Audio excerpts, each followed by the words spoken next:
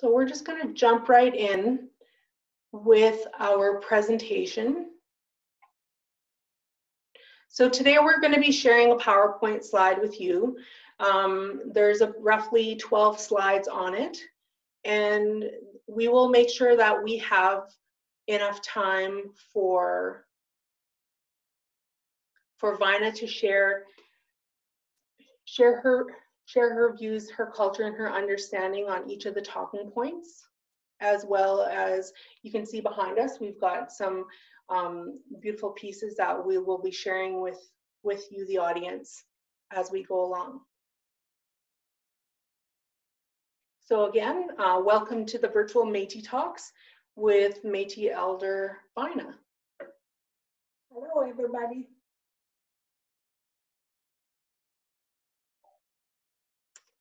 So Mrs. Vyna Fluney, née Cardinal, is originally from the Fishing Lake Métis settlement, which is around the Frog Lake area.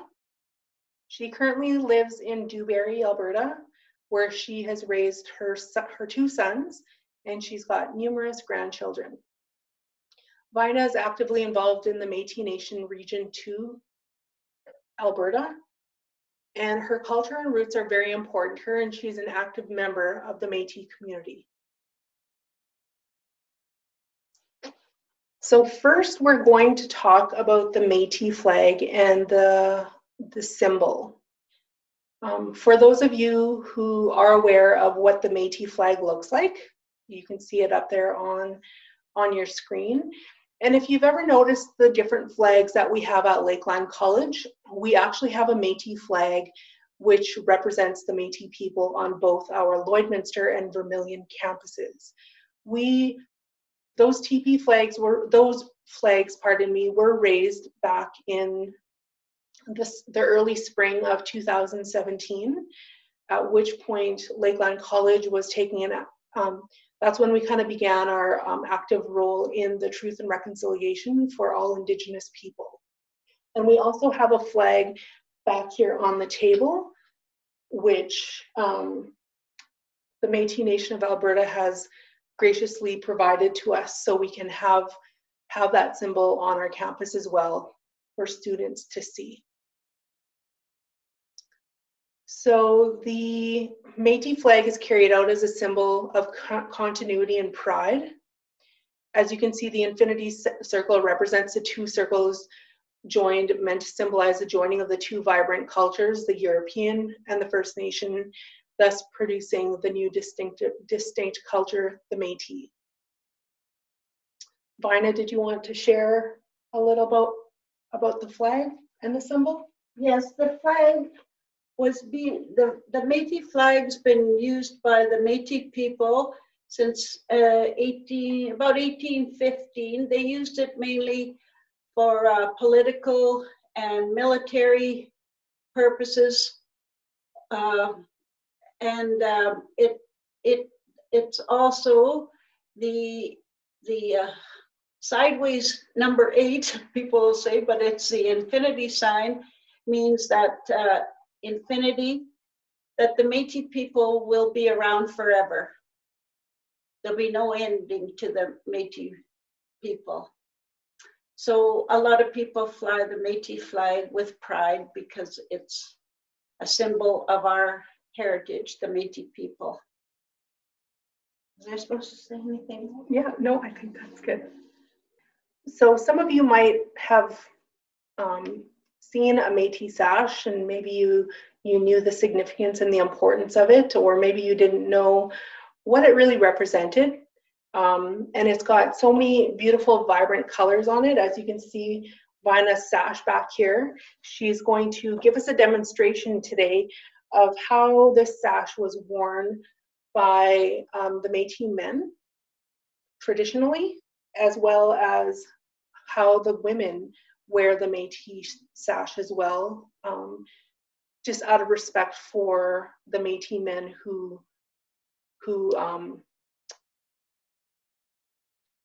passed away for fighting for the Métis people, for just all the battles and the hardships that the Métis people have gone through.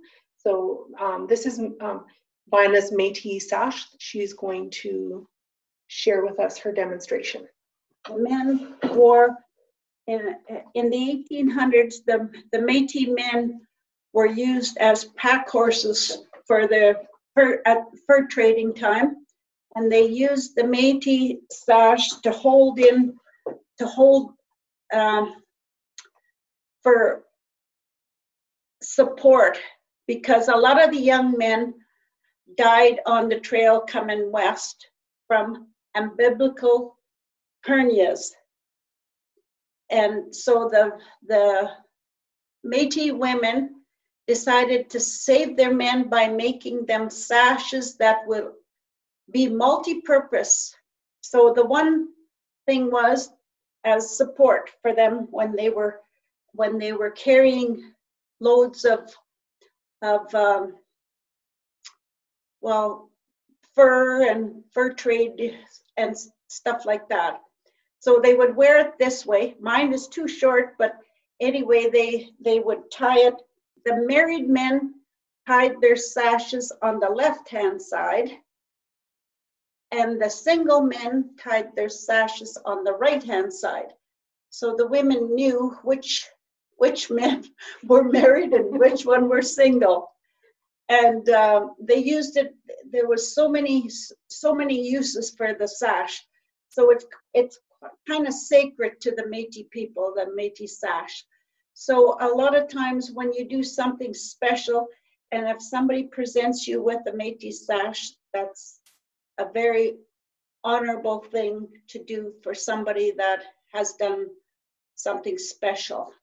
And the women wore, the sash was made for the men, but the women used it or wore it out of respect for the men that gave their lives for our people.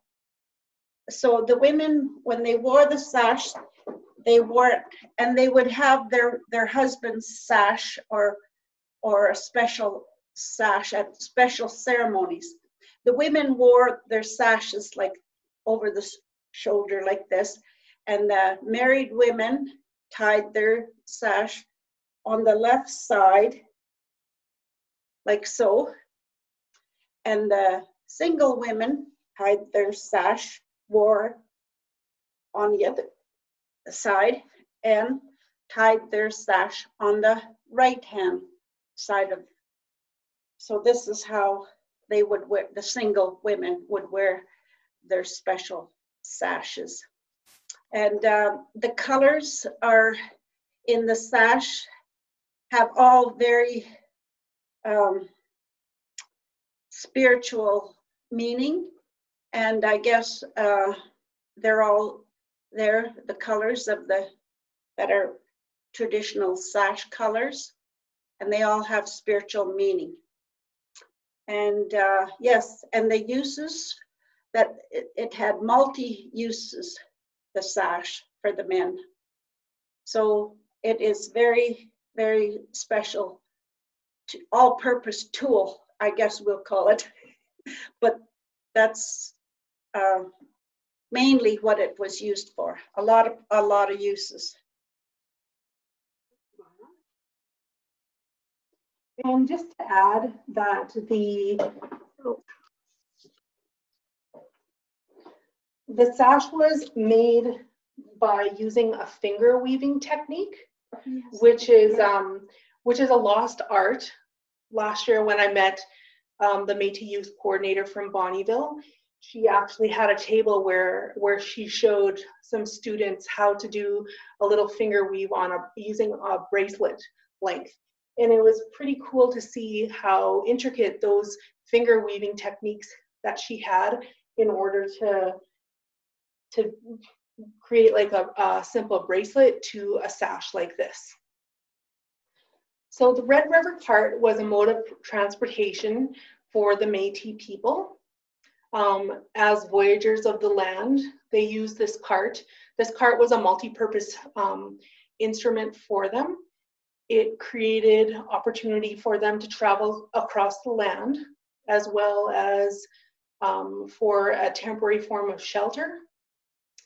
They use it obviously for, as you can see in the picture there, for loading their families as well as loading belongings. And they would use this also as a watercraft when it came time.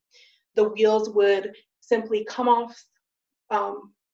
The little bit of research that I did and the understanding that I have is the wheels would be removed from the axle and put underneath the cart.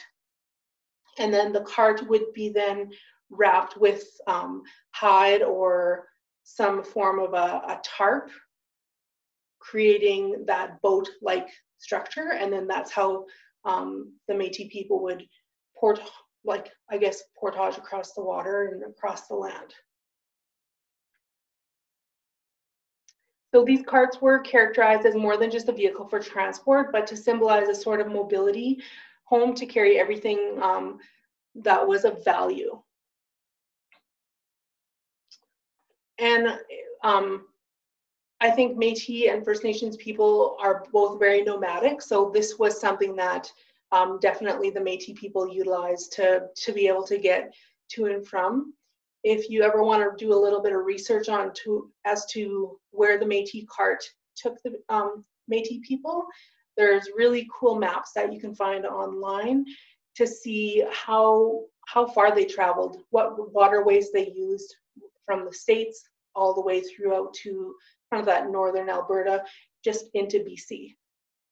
So Métis people are also very proud of their song and dance. The top right picture, the top left picture is a picture of Mr. John Arcand, who is accreditedly known as the master of the Métis fiddle. He is well known around the Métis fiddling, and the Métis fiddle is the primary instrument which accompanies the Métis jig. There's different types of fiddle styles, including the Celtic and traditional French songs. So you can just imagine what type of music was being created when the settlers first came to North America from the European places, and they started marrying and having relations with First Nations women. They brought what they knew for music, and the First Nations people had what they had for music, and just the beautiful marrying of those two was what has created the Métis song, as well as the Métis dance. So for those of you who have ever heard the Red River Jig, and also if you've ever seen anybody do a Red River Jig, it's definitely a sight to see. It's amazing how quickly the dancing happens, and how long that the dancers can withhold that stamina. Vyna's got a story to share about the Métis jigging. Yes. First, I'll just say a little bit about the Métis fiddle music. It was the Métis people developed their own form of fiddle music, and they took from the different European sounds, and they put it all together for their own music. And there was kind of a lot of people say it's a different sound. There's kind of a bounce to it, to the fiddle. And the Red River Jig is, it's very unique because they dance, their shuffles have to be the same as the music, and they can't miss a step. And the reason why it's all footwork is because there's hardly no movement to their upper bodies. And the reason for this, I've been told, was in the Métis communities, the Catholic priests were very strict for dancing and music, and they didn't want the people entertaining themselves with the song and dance. So on Sundays, the priests would walk around the community and look in the windows of the Métis homes, So that is the reason why they didn't move their upper body, so it was all footwork, was because then the priest couldn't see them bouncing up and down and having fun. Their upper bodies were straight and not hardly moving, so the priest would walk on by and say, oh, well, those people aren't dancing. So it was a very bad sin to dance on Sundays. So that is why they developed the Red River Jig. And it was all different steps, and they were very competitive people. So they developed I'm sure there's about 30 or 40 different steps to the Red River Jig. And that is how they developed that fancy footwork of the Red River Jig. I think that's about all I know about that. Yeah. And last year, when I had the pleasure of meeting a lady by the name of Mrs. Desjardins, Maxine Desjardins, she actually is one of the very few people in the Frog Lake area who teaches the Red River Jig. So if anybody is interested in learning about the Red River Jig and just kind of like knowing more about that, if you want to reach out to her, I can definitely lining up with her information. I also can do the Red River Jig, but not too many different steps. I think I know three different steps to the Red River Jig. And it's definitely a dance that you can just get right into, even if you don't know any of the steps, because you get into the rhythm, because yes. the music is just so, it's so inviting. Yes. Mm-hmm. It is, and they have a special little bounce that comes with the Red River Jig, like and also the Métis fiddle. It has kind of a double. They throw in a double note or whatever you call that in the Métis fiddling. And I got another story to tell too about the Métis fiddlers. They played the fiddle. It was just passed down from generation to generations of fiddling families. There was no written music, like notes. They played all by ear. And also the Métis people, some of them years ago, fiddlers, I don't know which one of them, famous fiddlers, invented the tune that they called Whiskey Before Breakfast. And that tune that they played or they developed was played for John A. Macdonald, because according to the Métis people, he always had whiskey before breakfast. And by the time the decisions were to be made, he was already half drunk because he always had his whiskey before breakfast. So that was the story I was told about John A. Macdonald and the fiddle tune, Whiskey Before Breakfast. Interesting. It's great to hear the stories that you have for additions. Yes. For topics, Vyna. So the other beautiful thing about the Métis culture is the art and the beadwork. Just the vibrant colors,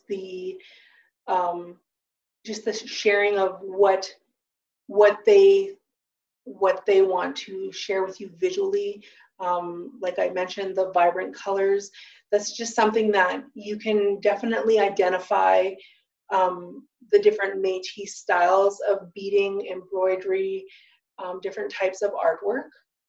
So Vyna's just going to share with us some of the pieces that she's got here on display, as well as her Métis jewelry that she's wearing and her embroidery. Yes, my dress has floral. The Métis people their beading and embroidering was famous for their floral work. So as you can see, the floral design on my dress is what you call embroidering. It was embroidered, and they use silk thread if they could afford the silk thread. It was either cotton or silk thread that they used for embroidering. The silk thread was more vibrant and more bright, which they looked nicer.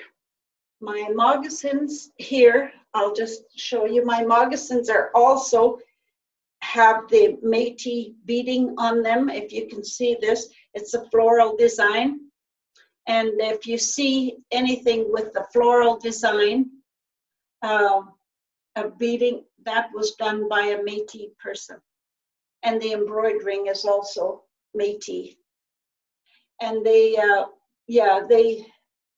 liked the arts and crafts of the Métis people were very, very unique. And and that was Louis Riel's saying was when this is Métis week, by the way. Louis Riel was hung for supposedly treason. They had said he was hung for treason on the 16th of November in Regina. And he said his last words were, "My people will sleep for 100 years and the arts will awaken them and they will all be strong again." So that's what Louis Riel said. And they are famous for their arts and their crafts. Their storytelling is another thing that the Métis people are very famous for. We didn't have writing, we didn't write nothing down, like the language. We never wrote anything down. It was just passed down from generation to generation. So just the stories that we tell are just passed down to us from our families, our parents and our kokums and relatives. So the music and the art and all that stuff was never written down. It's just passed down through storytelling.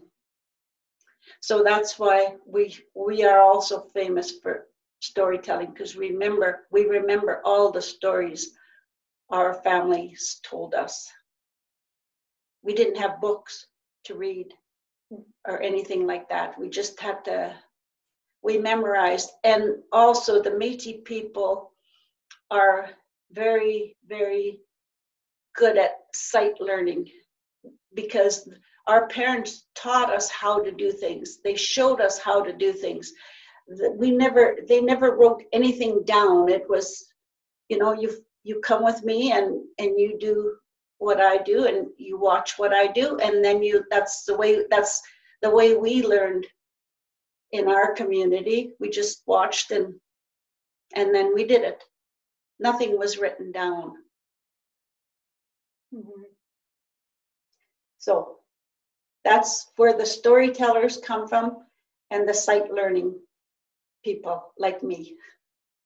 I was always, when I went to school, I had a hard time with reading and comprehending what was in the book, because all my life I was taught how to do things. I was shown how to do things. So then when you go to school, you have to learn from a book, and I had a hard time, very hard time, trying to comprehend what was written in those books that we were taught at school. So, and I'm sure I'm not alone there. I'm sure there's a lot of people that had a hard time at school.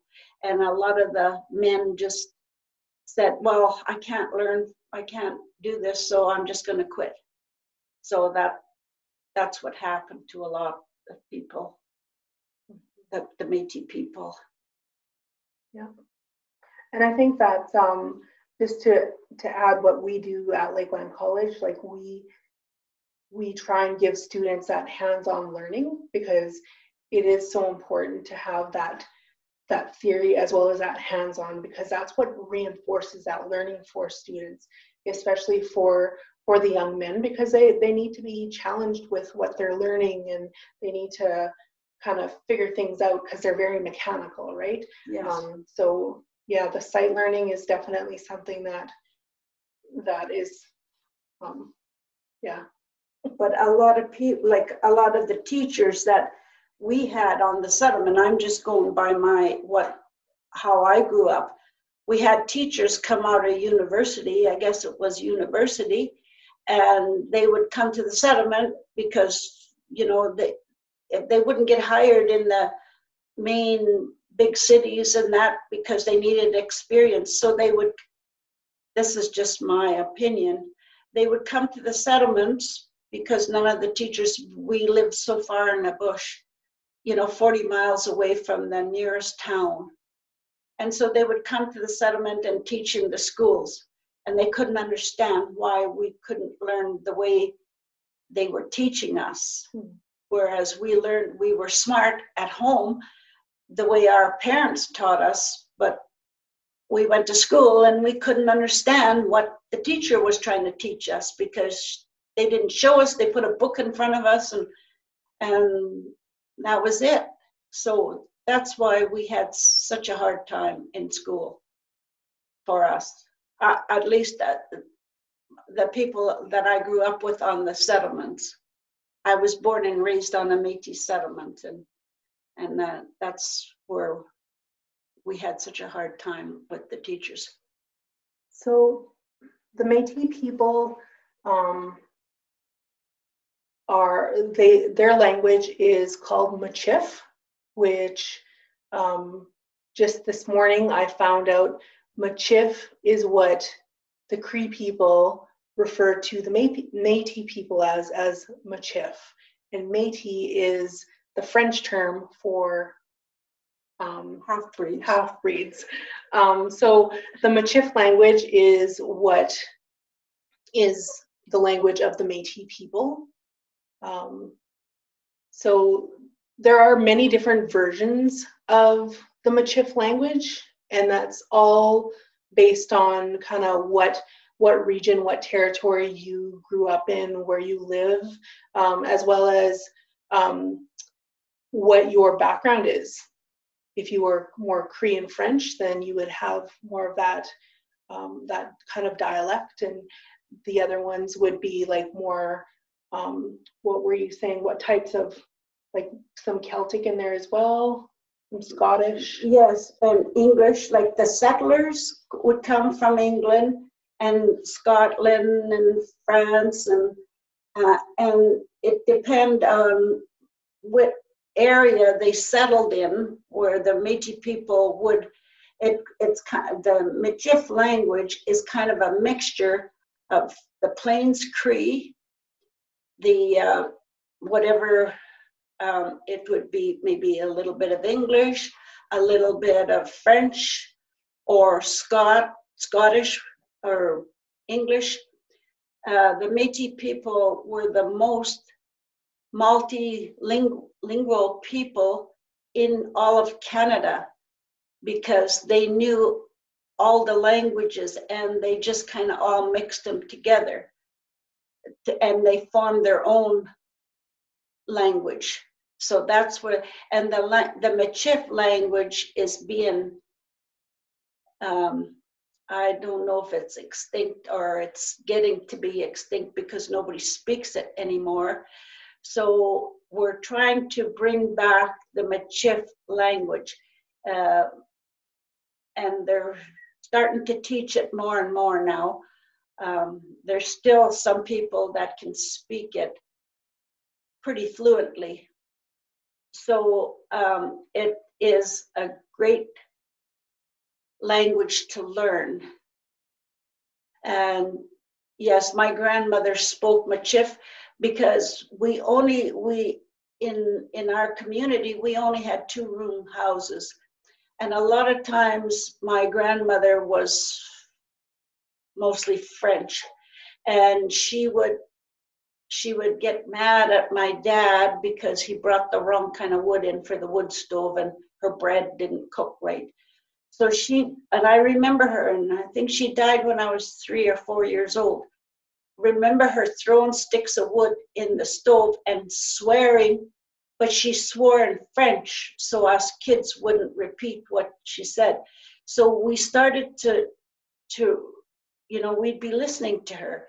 So that's how we learned how to speak Michif, is by listening to our grandparents or our parents, because when they would, if they didn't want us kids to know what they were talking about, they would stop speaking English and just start speaking Cree or French. So that's how us kids learned. But we were always afraid to say the words that Grandma said in French because they were bad words. We knew they were bad words. So we just used them for our own entertainment and jokes and stuff. But we were very afraid to say those words to the adults because we'd probably get not a very good response. So we never ever did speak those words that Grandma said in front of adults, but we used them as kids to each other. So yes, so I'm glad to see that the Michif language is coming back. And yeah, the Métis people were very proud of their Michif language. And if I missed something, ask a question put it in the questions if I missed something. Awesome. I too remember hearing some, I guess it was Michif growing up, that my hukam, my grandma would have some words, some key phrases that we would hear, and we just knew them as that growing up. And in visiting with Vyna and just talking with her, like, there's a lot of similarities with how I grew up and how she grew up. So it's interesting to learn about most likely my background and my culture a little bit more. So it is very cool and interesting, and that I get to visit with Vyna and learn more about that. So one of the positive things that COVID has provided for us, yes, there are the positives that we have to keep looking at. Using Facebook and virtual platforms to bring back that Michif language. There's so many cool resources that are available nowadays where people can log on to the different websites. I've got a couple that are listed up there on the screen, and there will be links at the back of the presentation as well to direct you to those websites. But there is that language revitalization that is happening. There's constantly live feeds on Facebook where people are sharing the pronunciation of words and just hosting those little informal classes online for people to learn. Because a lot of people are interested in learning about their culture and learning about a new culture that they have no idea about. So make sure that if you're interested in learning more about the Michif language, as well as any of the background information that we have been sharing today, you take a look at the two websites there, the Gabriel Dumont Institute Virtual Museum and the Learn Michif Connect and Learn site. So it is 20 to 3. We kind of burned through that presentation quite quickly, but is there anything that you would like to share, Vyna? Any extra stuff? Well, I got some stories. I know we all like storytelling. We sat around, like, I was born and raised on a Métis settlement. And after supper, my mother would tell us, well, if you girls got the dishes done, supper dishes done, I'll tell you a story. So she always told us that was our treat. We didn't have treats at home, but for my parents to tell us a story, that was a treat for us kids. So we'd all sit around in the wintertime, the pot-bellied stove that was in the living room, and either my mom or my dad would tell us a story. So we remembered those stories because a lot of times they were repeated because they only knew maybe 5 or 6 stories each. So the stories had to be repeated quite often. So we memorized a lot of the stories that they told us. And a lot of it was about fear the young girls, the parents would tell them stories about the devil, and the devil came out after dark.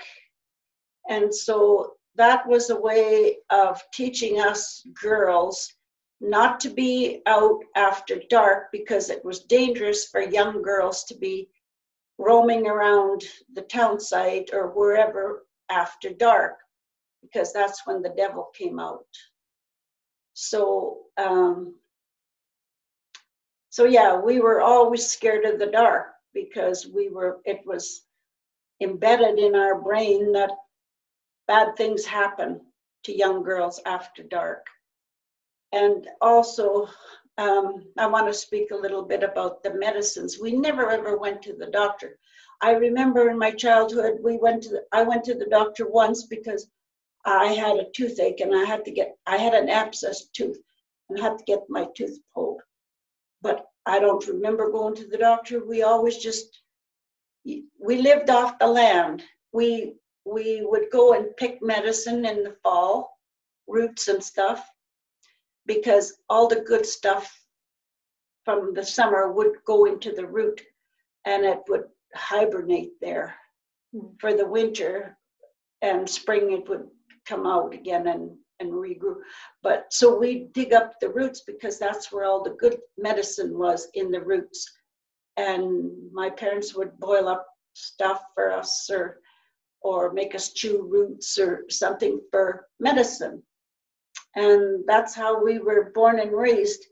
And now they have these doctors. You go to the doctor and he gives you pills.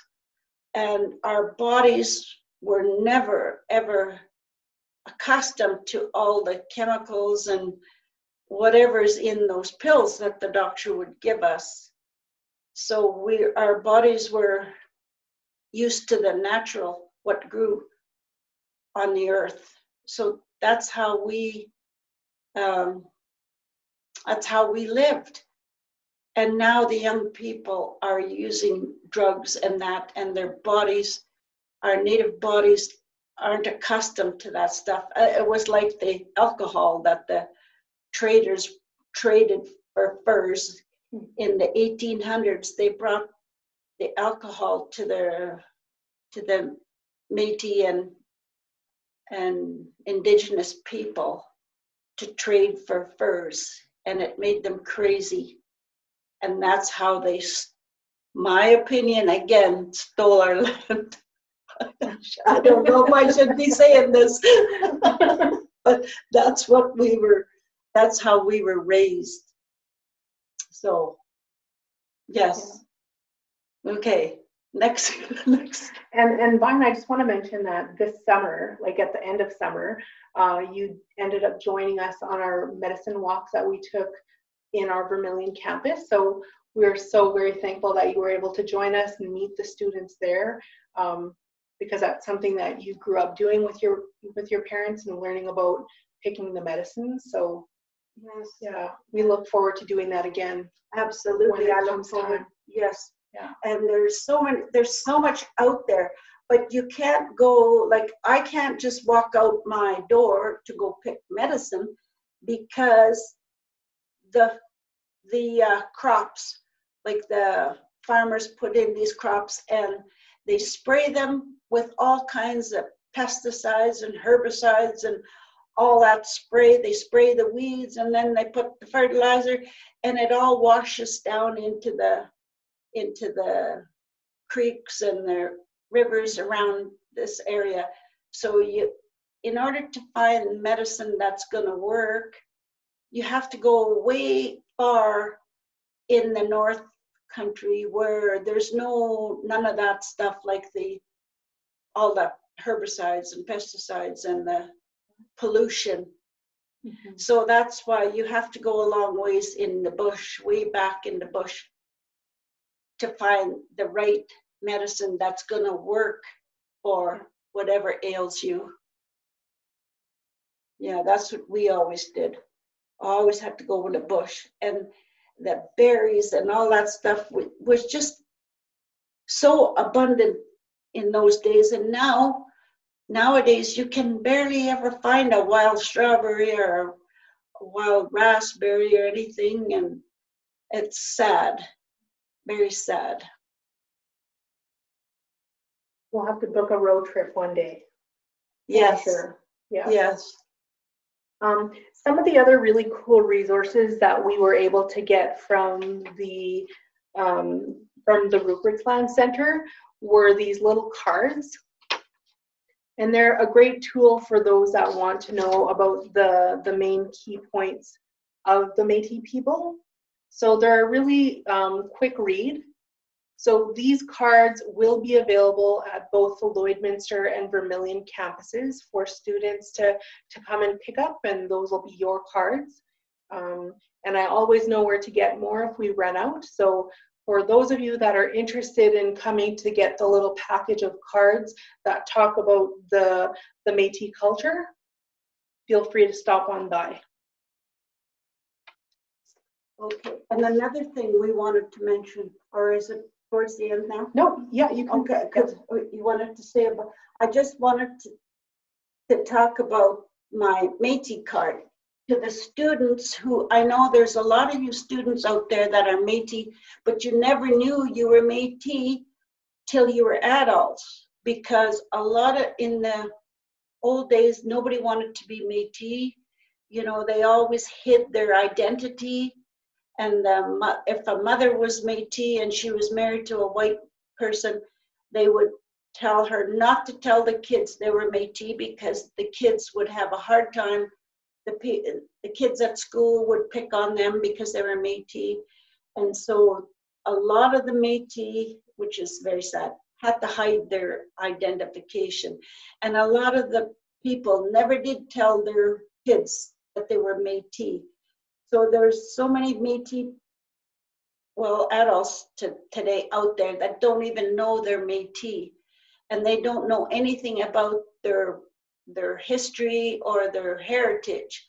And so that's why I agreed to come on here, because I want to help people that don't know anything about their heritage. And it's sad because you have to find out when you're an adult who you are. And a lot of people go through life not finding their place in the world, not knowing who they are. And that's such a sad thing. So it doesn't matter how old you are or what nationality you are, if you can find your roots, you'll find your place here on earth, and your families and what the Métis people fought to become a nation within a nation in this here Canada. And yeah, so you go ahead and there's so much. Now you have the internet and social media, and you can look up anything now. So there's places where you can go to find your roots. And also there's places where you can go, like to Shelly at the Lakeland College, to help you. You just have to go back in your lineage to find who your grandmother or your grandfather, one of your great grandparents have to be Métis, and then you can get your Métis card. And this, I'm just going to show you what my Métis card looks like.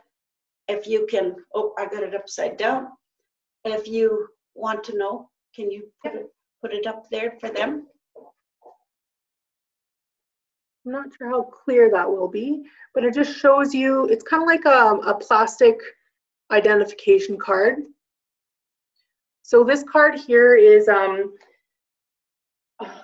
it's just like the status cards that First Nations people get to prove that they are status. A Métis card, I guess it proves that you're Métis. Yes. Yeah. Yeah. And different provinces have different cards. Like this is an Alberta Métis card, and then you have an ID number. It's not like a status card where you don't have to pay tax if you live on a reserve, or it's you don't get free health care, or really it's just a card that you can get some help with school and stuff, because for education, and it's just a card to prove who you are. Like my granddaughter has blonde hair, light blonde hair, and she says she's Métis, and her grandmother is from Métis settlement, Fishing Lake, and they don't believe that she's Métis. She looks white because her mother is white, and so she has to pull out her Métis card, and she has to show them, and she says, "See, this is my Métis card. I am Métis. So this is what this is for." And it's, you know, it proves that you are who you are, a part of the Métis people. Yeah. And someday we, you know, there's a lot of good things happening in the Métis communities. The Métis people are standing together, and they want to be recognized, whereas they don't want to hide their identity anymore. They want to be recognized for who they are and what they've done for this country of Canada. And the United States too. I guess there's a lot of Métis people in the United States too. But I just know about the Canadian ones. Yeah. So this is the card, this is the Alberta card. And I'm pretty sure whatever province you were born in, I think that's where you go to get your Métis card. Yeah. And if anybody's interested in looking into whether or not they have Métis heritage, that starts with an application. You would have to fill out that application, which I have copies of that. I have hard copies, as well as I've got the links as well. And I would be able to help you out with that paperwork. Once that paperwork is filled out, then we would send it off to the province in which you're applying for your Métis status with. And if you're unsure of how to look back on your lineage, Vyna is a great resource. She's helped many people, and she understands how that application process moves along. So she's offered to be that valuable resource for any student who is looking into getting their Métis status. Mm-hmm. So if anybody's got any questions about that, feel free to reach out to me directly, and we can get you started. Like Vyna said, there are things that are a benefit for Métis people who are registered as Métis. There's some funding available for schooling. There's also some Métis housing options available. Each region of the Métis Nation has different programs that kind of run within that region. So it all looks so different depending on where you live.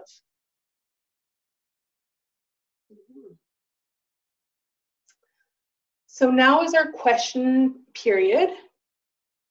If anybody has any questions, feel free to put them in the chat as well, and we'll get to those questions here.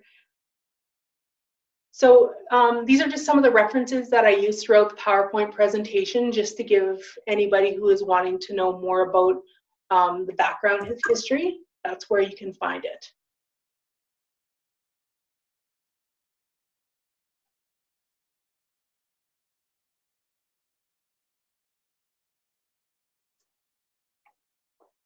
So it looks like we've got some questions here in the chat.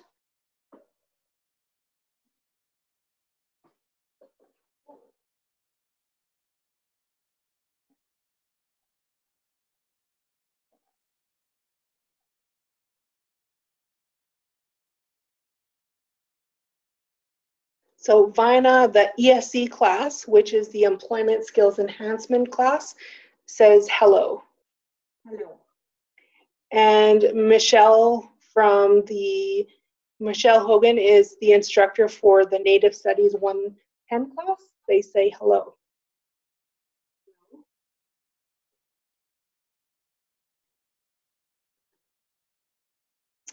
Just some comments. Loving the stories. Thank you for sharing. Anytime. Another comment, question from Larry Lee in the ESE class. Vyna, you often talk about stories, lessons from your maternal mother's side. Was that common for children to relate more with the maternal side than your paternal side? Yes. For the girls,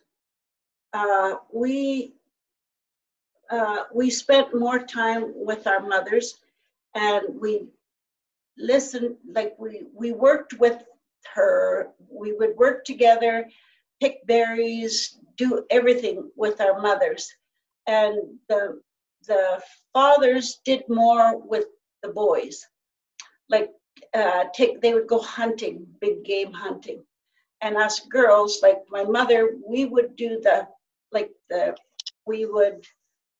little game hunting, like the rabbits and the prairie chickens and stuff like that. So we would go with our mother and check the snares, and then the boys would do the fishing, and we would have to do the women all did the gutting and the butterflying of the fish and the drying and all that stuff. So the girls always did whatever the mothers did, the young girls. So that's why the young girls, I guess that's probably why I know what my mother taught me, because the young girls all had to do the work of mother, like the house cleaning. And I'm going to tell a story about what my mother told me when I was maybe 14 or 15. Like, they always prepared the girls for marriage. So we had to do all the housework and all the cooking and cleaning and everything. That was our chores. Well, hauling wood in too, but the boys cut the wood, but the girls had to haul it in. Anyway, I'm going to tell you a story. Not that I'm prejudiced, or my mother probably was, I don't know, because in those days, but anyway, we had to make bannock just about every day because there was a lot of men in our family, and we were a big family. So my mom thought it was time I have to learn now to make bannock, because that was what girls do, make bannock. So I made this bannock, and I guess she was busy doing something else, and I worked it too much, and the bannock was harder than a rock when it came out of the oven. And my mother said, "Oh my God, girl, don't ever marry an Indian." And I said, "Why?"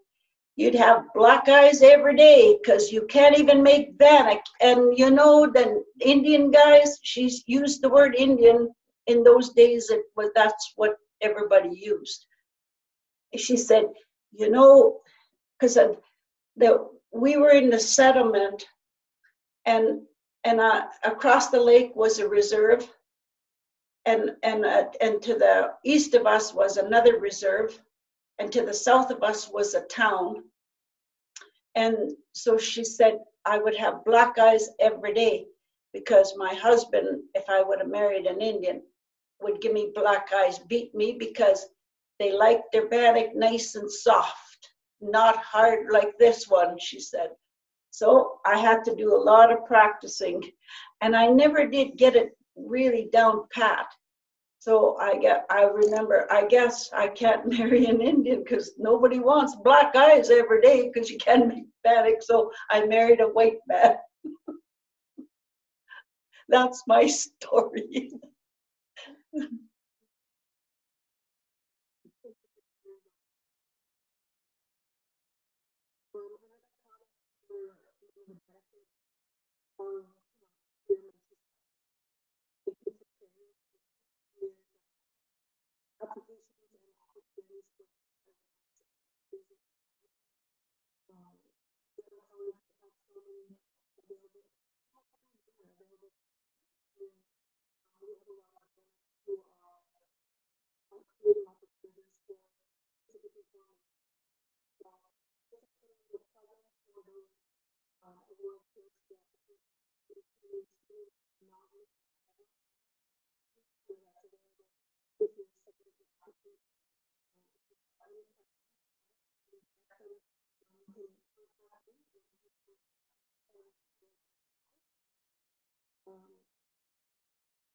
and those ladies will be able to help you.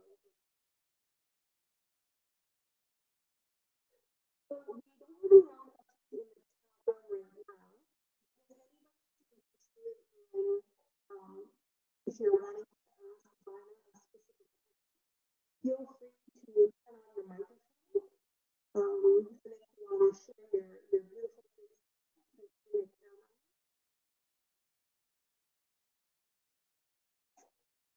Oh, we can't hear you.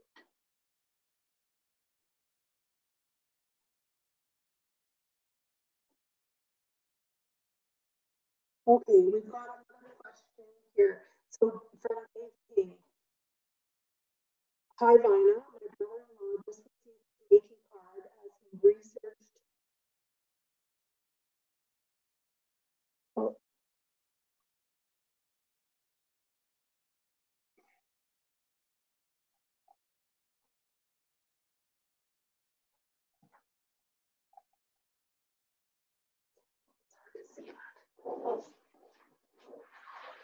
So comment from Dave King. Can you hear me better?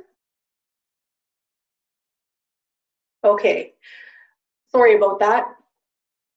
So comment from Dave King. My brother-in-law just received his Métis card as he researched his lineage and found out his great-grandfather was a famous Métis. Relating to your story, his problem was that his mother didn't want to share the fact that she was Métis. It makes sense now. Absolutely. Like you said, there's so much hiding that went on and just being ashamed. And that's something that, you know, in other like in my First Nations culture as well, like especially my generation, like there was so much hiding, and you just wanted to be ashamed of being who you were because you wanted to fit in. You wanted to make sure that you didn't miss out on any opportunities that the rest of mainstream society had. So you learned how to be that chameleon and just blend in, right? Mm-hmm. So now it's getting a lot better. It is getting so much better now, but when we were kids, when we were young, we weren't allowed to go to the reserve, which was across the lake, because I'm just gonna say like what my parents said. We were all called Indians and half-breeds. There was no natives and Métis people in those days. We were Indians and half-breeds. Because we were half-breeds, the Indians didn't want us over there because we were half-breeds. And we had to be very careful. We couldn't go, we hardly ever went to town. I remember as a kid maybe going to town maybe 3 times with our parents, because the white people didn't want us either, didn't want to be around us, because we were to the white people we were Indians, and to the Indians we were white people. So nobody really we didn't fit in anywhere. So that's the reason why a lot of people hid their heritage. They didn't want to be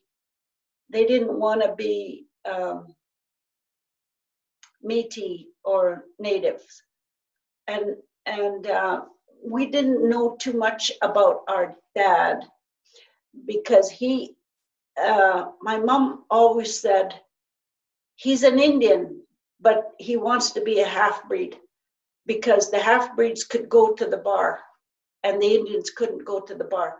So he would say he was a half-breed, and then he'd go to the bar and drink beer. Mm. In those days, I don't know what year that would have been, in the maybe 50s, I guess, 1950s, when the native people couldn't go in the bars. Yeah, I think those are around that. And then but the half-breed people could go in. Mm. So we still to this day don't know if he really was native or half-breed or Métis.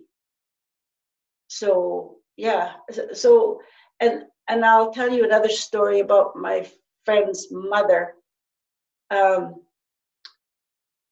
I don't know when they started going around the census people, they would go around taking census, like how many people lived in this house and what religion you were and what nationality you were. So anyway, the census people were going around. Maybe that was, what year did they start doing that? I don't remember. Not sure. I'm not sure when they started taking census. Maybe they did all the time, but I don't know. Anyway, this lady was taking census. So she went to this house and she was asking how many lived here and what nationality you were. And she asked the mother, what nationality are you? And the mother looked at her husband and her husband said, just tell them. So she said she was a half-breed and she started crying. And she cried and she cried. And my two friends, they didn't understand why their mother was crying, because that was the first time in her life she ever admitted to being a half-breed. In those days, it was half-breeds, Métis, then later on, or Michif. Michif is really the word for, the natives used Michif. We were Michif, but the French people said we were Métis. So that's where the Michif language comes from, is the Michif people. That would be the half-breeds. Mm-hmm. So we've got a question here from Larry Lee. He said, Vyna, you may have already answered this, but how does the Canadian government recognize Métis for benefits? Differ from the way it recognizes other First Nations or Inuit people? Well, we're not really under the federal government. The Métis people, the Indigenous people are federal. The Métis people are provincial. So, so we just go to our provincial government. Like if Shelly was from Saskatchewan, like if she had a Métis card from Saskatchewan, she would go to her Saskatchewan government. Me, I'm from Alberta, I have an Alberta Métis card, I would go to the Alberta government. We are not federal yet, but we are in negotiations with the government, the federal government, that because we want to be federal like everybody, like the Indigenous people. Why can't we be federal under the federal government? Why can't we be recognized as Canadian, not just province to province? We want to be federal. So that's what our Métis leader, Audrey Putra, that's what she's fighting for, meeting with the federal government, because we want to be federal instead of just provincial. Hope that helps you. For sure. And I've got a question here from Josh. Was it the French or Indigenous people who ultimately invented or created the colorful sash? Well, it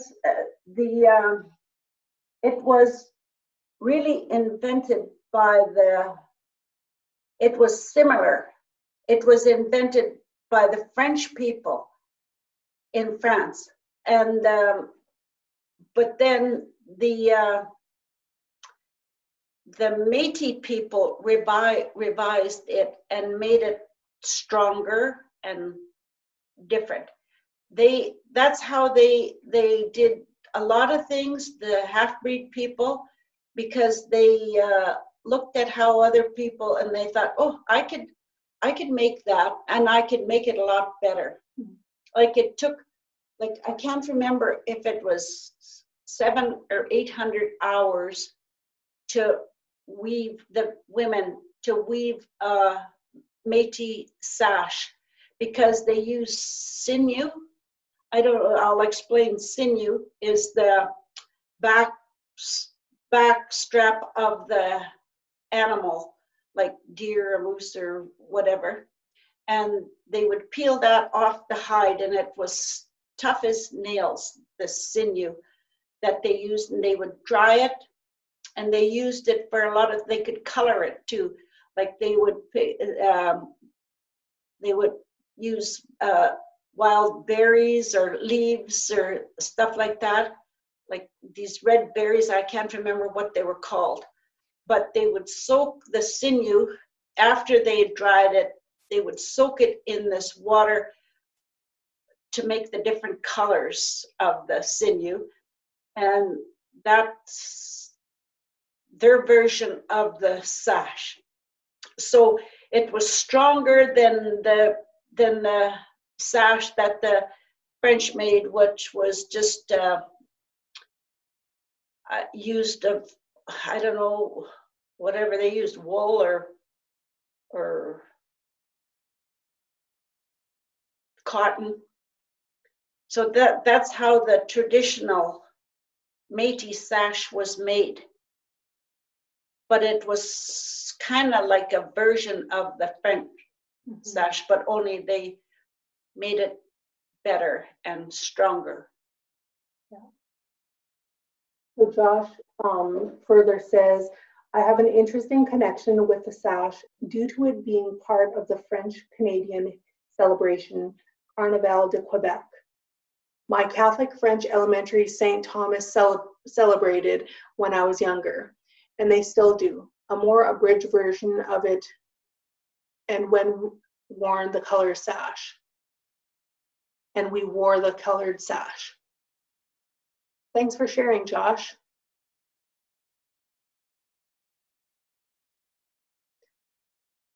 Are there any other questions that people want to ask? We've got about 15 more minutes. Kara Thunderchild, I meant show us the Red River Jig. We believe in you, Shelly. That is funny, Kara. Maybe next time. Well, I'll have Shelly and me dance the Red River Jig next time. I'll get the music for the fiddle music for the Red River Jig. I do have it somewhere in the house here. So Shelly and I will do the Red River Jig for our next session. Then we'll have a bannock making competition. Yes. Just to see. Well, she'll probably beat me there with the bannock because I still to this day can't make that. Well, I try. I'm getting a bit better at it. I am getting a bit. My family loves. I make my grandgirls come, and I make the traditional Métis hamburger soup and bannock. But I put cheese. I grate cheese in my bannock, and I make biscuits instead of making one big bannock. I make it into biscuits. And my grandgirls, they just love grandma's bannock with cheese in the bannock, and my hamburger soup. Oh, I could talk a little bit about the traditional cuisine of the Métis people. Yeah. Well, the bannock is one thing. The bannock and the wild meat. We always ate wild meat, but it was always so good. The wild meat that we ate, like we ate rabbits and prairie chickens and fish and deer and moose and whatever we had, we would eat it, and it was so good. And we used to can fish. My mom, well, us girls and mom, we used to can fish. We used to can wild, because we didn't have any fridges in those days, so we can deer meat and moose meat, and my mom would, and we always had potatoes and most of the time eggs, because we had our own chickens. We had eggs and potatoes, and we would pick choke cherries. Were such an abundance in those days, and my mother would, we had a flat rock and then another little small rock, and my mother would put a tea towel over the flat rock, and we would pound the choke cherries to break the core. What do you call those things? Seed. The seed in the choke cherries. And my mom would can the choke cherries after we got all the stones crushed with the 2 rocks. And we would use the choke cherries. My mom would fry them in lard and put some mixed flour with it. And by morning it would thicken, like whatever we didn't. And we'd have that choke cherries and potatoes for a meal. And then in the morning, there would be some choke cherries left. So we had them choke cherry sandwiches to go to school. And we just loved them because we didn't know any different. And still to this day, I think back how good those sandwiches were of crushed choke cherry sandwiches for school.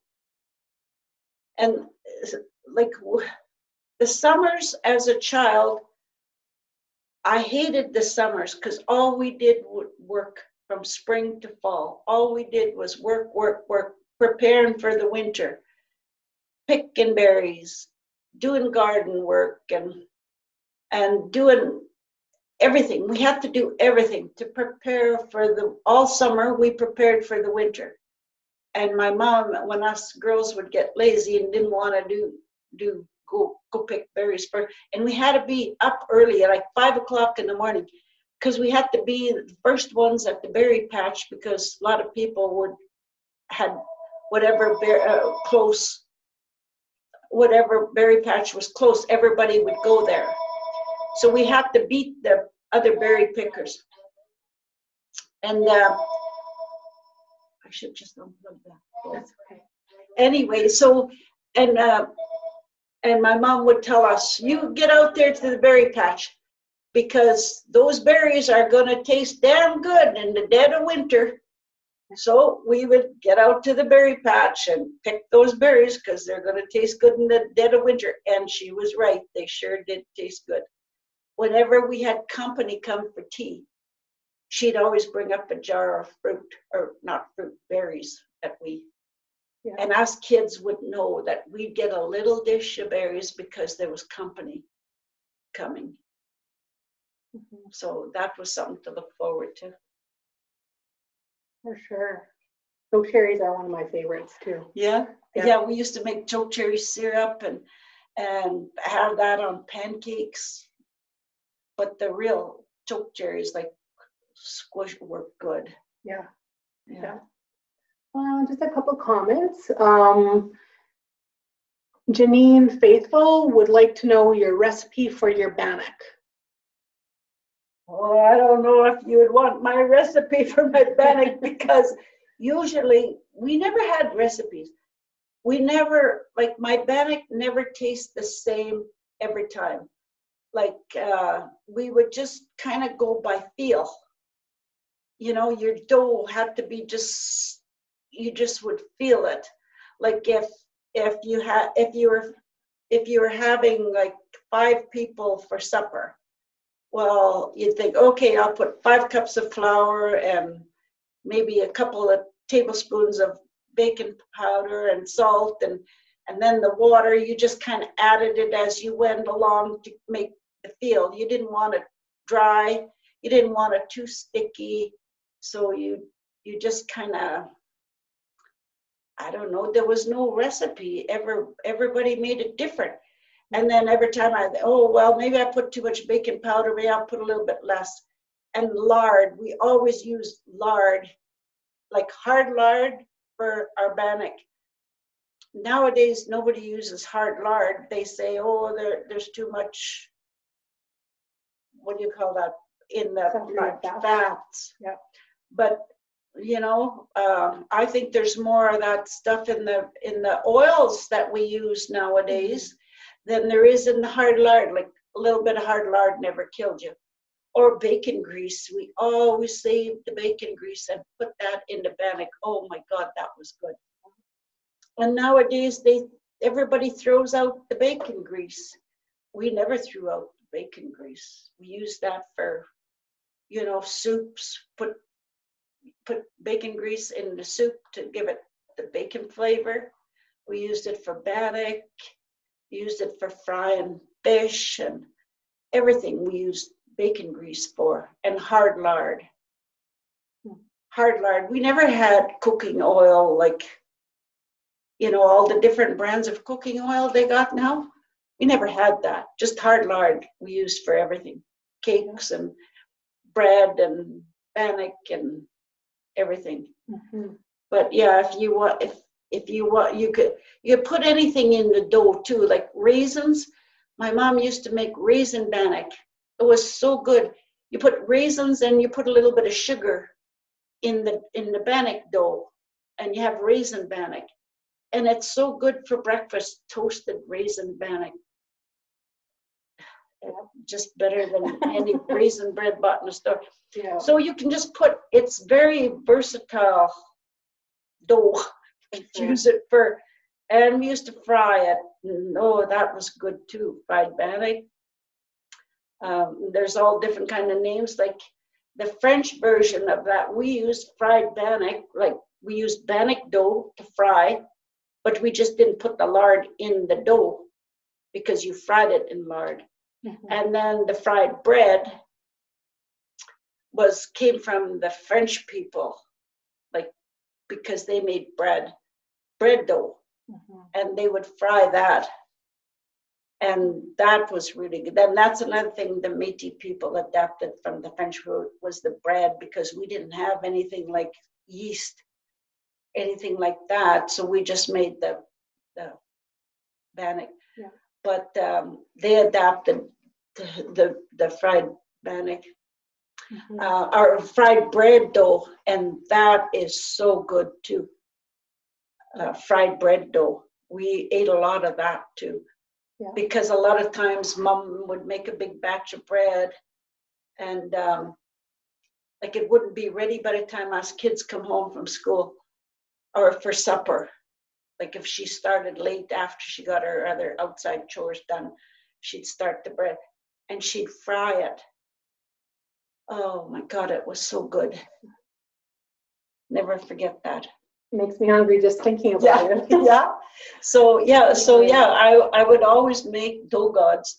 When we go camping, I always bring my ingredients for fried bread.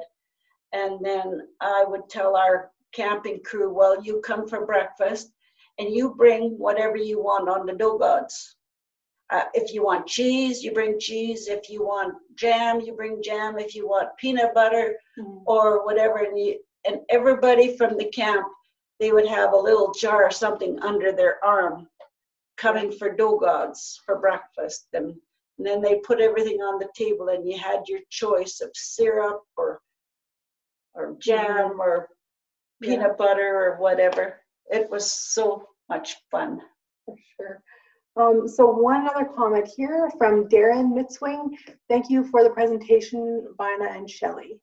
You're welcome. You're very welcome. Thanks for joining, everybody. From a last name, Grieve, I believe it's, yeah, Grieve. Love that you call them dough gobs too. The best. That's awesome. So I just wanted to, this wasn't good. So that concludes our presentation on the Virtual Métis Talks. Can I just mention one more thing? Absolutely. Sorry, I just want one more thing. I put my eagle out here. I just want to tell you about the eagle. It's so important to the Native and the Métis people. And my elder years ago told us that the eagle's wings, when the man and the woman are like the eagle's equal, like the eagle's wings, there'll be peace and harmony in the world. Till then, no, there won't be peace in the world. But so we always have an eagle because they are so important to the Métis people. That our Indigenous side, the eagle, is very, very spiritual. Thank you, Vyna. Okay, now. And Brandy said, thank you so much. Really enjoyed the presentation. You're welcome, Brandy. Thanks for joining. And Michelle, thank you for the wonderful talk. You're welcome, Michelle. I hope your class enjoyed it. So just to wrap up and conclude our presentation, on behalf of the Lakeland College Indigenous Support Services and staff and students that I support throughout our academic year, I just wanted to present to you a blanket and a thank you card for sharing your culture with us. It's very valuable and important to get to spend the afternoon with you and just to get to know you and to share that with the people that have joined us today. So thank you. Wow, thank you very much, everybody. I wasn't expecting this. Ooh. Oh, wow. And on behalf of the Indigenous study bodies at Lakeland College, thank you for sharing your Métis culture with us. We appreciate all your time and stories. Thank you so much, Shelly. That's beautiful. And thank you all for taking the time to listen to what an old Métis woman has to say about the storytelling. I have so many stories that I could tell. Once I get going, I don't know when to shut up because I remember them as a child. And nothing was ever written down. And that's why we have a hard time with the history of the Métis people, because everybody has a different version of the history. Like you hear from the French people, you hear from the Indigenous, they all have a different version of the Métis people. So I said, no matter how flat you make a pancake, it still has two sides. And that's what I think about the Métis people. We have two sides. We have the European side and we have the Indigenous side. So we're two-sided people. Yeah. So it's just, you just can't, you know, you can tell a story, but it's just been passed down from generation to generation. Nothing is ever written down by the Métis people. So we don't know all their true history. We just know what they tell us. You know, what our family, what our parents and our grandparents told us. So, and when you're a young kid, you don't want to hear that stuff. You know, you want to get outside and get playing or something. You don't want to hear that. But when you get older and then you think, geez, I wish I'd have listened closer to what grandma was saying, because now she's gone and whatever secrets or whatever stories are buried with her in a graveyard. So my advice to all you young people, please listen to what your grandparents have to say, or try and write it down so you can pass that information on to your kids, because then it'll be written down. Whereas my grandparents, even my parents, there was nothing written down. We just had to go by what we heard or what we knew for sure, what we lived. So try and tell their stories. So with that, I thank everybody for joining us this afternoon. That concludes our presentation. Thank you.